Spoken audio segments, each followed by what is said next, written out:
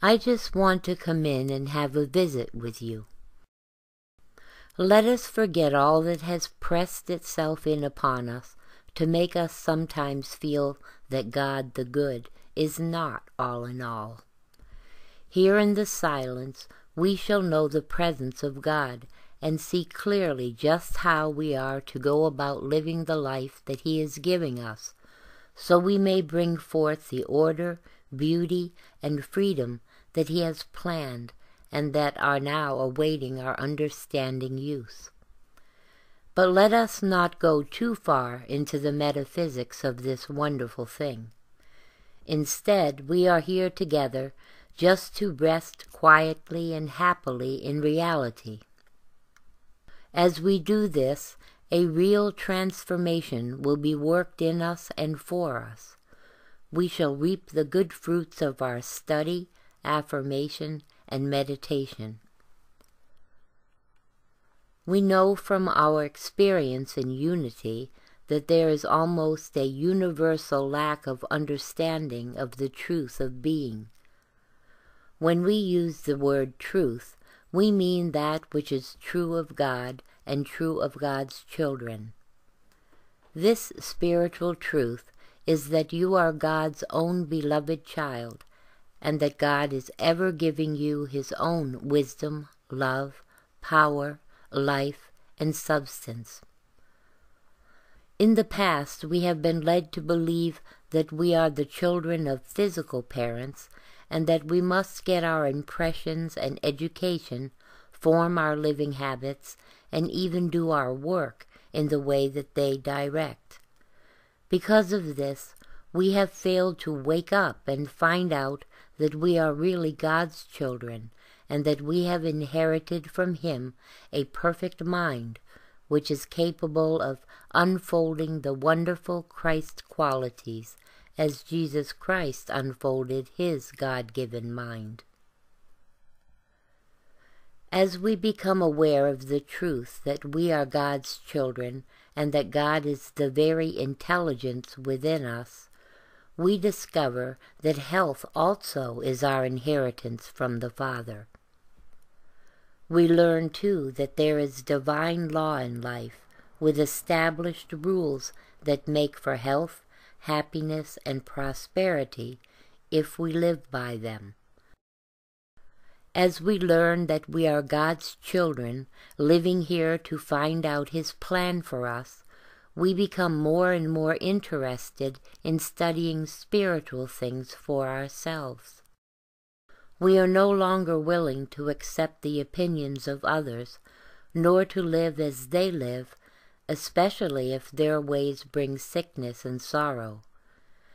We begin to feel rightly that there must be a way of living that will keep us well and happy. The real purpose of your life is to express the creation of God, to unfold the many departments of your mind which God has planned for you and which will enable you to know and to do His will. When you know that there is nothing for you to worry about or to fear, you may then relax and feel happy. The soul must be awakened, brought to a realization of truth, and encouraged in the righteous use of all the God-given faculties and powers.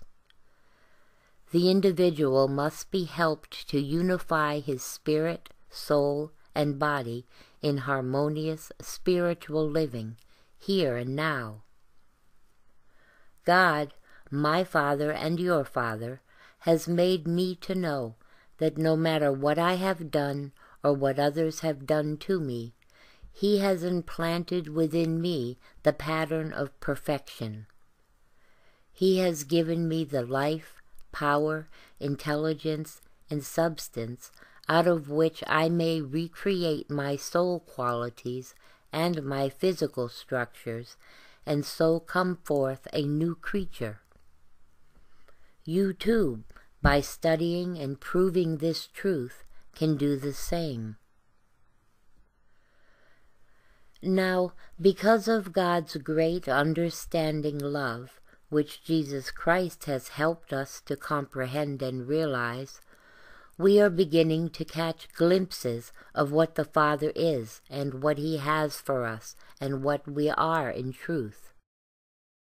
We are beginning to learn that life is our gift from the Father, a gift that is never withdrawn, never lessened, never limited by the giver. We are beginning to enjoy this gift and to yearn to know how to make right use of it, so that we may have the fullness of joy and blessings in it. We are starting to discover that we can actually do the splendid things we were created to do and came into the world to do. This realization should send a glow of warmth and happiness and a quickening of life all through our being. Truly, it is of great value for us to set to work to perfect anything and everything that we may find that does not measure up to the best that our new light shows us. We shall discover that it is much more important to change and to do that which is really best for our progress and our health than it is to be smugly consistent or to make the excuse that we have always done thus, and so it is too late to change now. The moment we discover anything undesirable in our minds or our lives, we should seek to make the changes necessary to bring about that which is desirable. Don't be concerned if you don't always get from your study and your prayers the results that your senses take cognizance of. Your spiritual awakening is the important thing. It will increase your consciousness of your unity with God-mind and will give you greater freedom of expression through the various centers of consciousness in your body. Your spiritual study will call these disciples or centers of yours into finer embodiment so that they will be alert and responsive. It will be up to you to give them the true ideas and set them to work, proving the truth, each in the thing it is called to do. Life is a school. The great schoolmaster knows just what problems we need to keep us alert and to bring out the wonderful qualities that the Father has measured out for us to come up to. That is our purpose in life, to succeed in bringing forth God's perfect idea, the perfect man. In the beginning, God created man in His own image and likeness, even as He created the little seed to bring forth of its kind. As lives the flower in the seed, so lives the Christ in me. The germ of God-likeness slumbers in us, and it should be our true aim in being to make manifest this perfect self or Christ of God in our lives. All of us, sooner or later, come to the place in our development where we are no longer satisfied to go on living the old life without the knowledge of our oneness with God, the source of our being. Sometimes, when we reach this point in our soul's progress, we do not at first know just what is taking place. We may become restless and dissatisfied. We may go through experiences which we do not understand. We may even be tempted to think that our good has gone from us. But just as surely as there is God, the one presence and one power, we shall find that all is well, and that we are but going from one room, as it were, into another larger and lighter room. As we leave old circumstances, beliefs, habits, and desires behind, and seek to understand and to enter into and get the blessings out of the larger life which is ever opening to us, we are filled with a sense of peace, freedom, and assurance that all is well.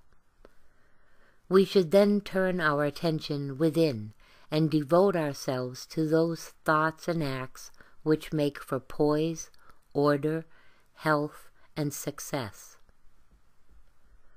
As we realize that we are God's children, that we have power and authority to think and to speak the good and true, and to have it manifest in harmonious relations and pleasant surroundings, we no longer invite or submit to inharmony, misunderstandings, or limitations.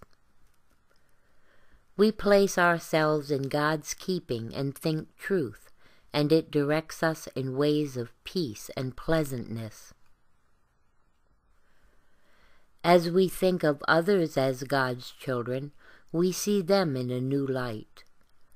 We understand how it is that they are trying to unfold and use the faculties and powers God has implanted in them, and we have compassion if they seem to fall short at times. We also have power to speak truth for them, to bless them, and to help them. Blessed are they that hunger and thirst after righteousness, for they shall be filled. Matthew 5:6. All of us are hungering and thirsting after righteousness. All of us are learning how to receive that which feeds and satisfies us. So you may rejoice this moment that the Holy Spirit is blessing you with the very things you need, and will continue to show you more and more of truth until you put on the full Christ consciousness. Don't bother about what has been, or what seems to be taking place at present, or what is to come in the future. Leave past, present, and future in God's hands. Leave yourself in God's care and keeping, and just do that which will furnish Spirit with the necessary cooperation and the necessary materials to be converted into harmony, strength, and health of body.